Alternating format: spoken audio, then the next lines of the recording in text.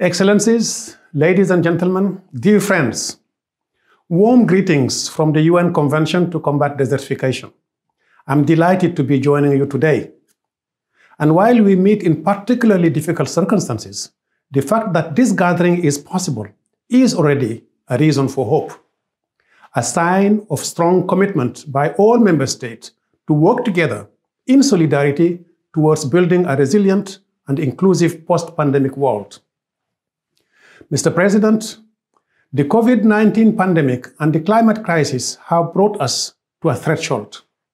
There is now a wide consensus on our opportunity to build together a better world and address this and future crises by transforming our relationship with nature.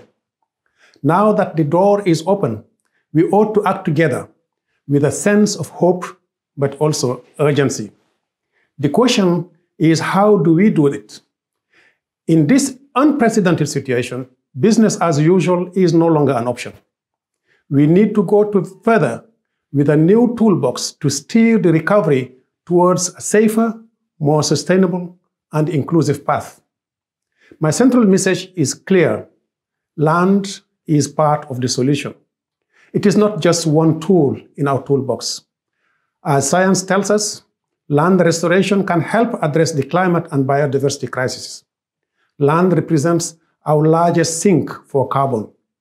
The restoration of 350 million hectares of degraded land between now and 2030 could take an additional 13 to 26 gigatons of greenhouse gases out of the atmosphere. In addition, it also generates $9 trillion in ecosystem services. Restoring land unlocks multiple other opportunities and at scale. From food to water security, from energy generation to job creations, from health to biodiversity conservation. Let's take the Sahel region, for example. The Great Green Wall Initiative is an ambitious African program with the aim to bring back to health 100 million hectares of degraded land across 11 countries from the Atlantic Ocean to the Red Sea. At the recently concluded One Planet Summit, the Great Green Wall received a major boost with more than 14 billion euros pledged over the next 4 years to make it a reality. UNCCD expresses its gratitude to political leaders such as President Macron of France, financial institutions, and key partners that saw in the Great Green Wall an opportunity.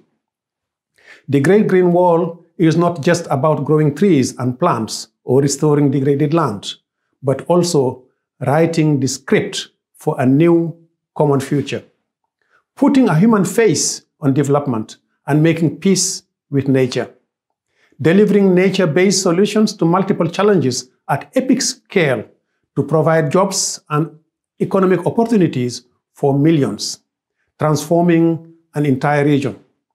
The Great Green Wall is ambitious, but it is no longer just a dream. It is a tangible, growing reality. It is about a future of hope and promise. We hope similar large-scale restoration initiatives will be developed and supported in other parts of the world to secure our common home and our common future, if we pivot towards solidarity and accelerated action. Mr. President, more than ever before, we need solidarity. We need hope, but also we need tough political choices and innovative policy actions to see this crisis through together. Land restoration and sustainable land management offer multiple solutions to communities and countries alike and can help deliver the 2030 Agenda for Sustainable Development and the Paris Agreement on Climate Change.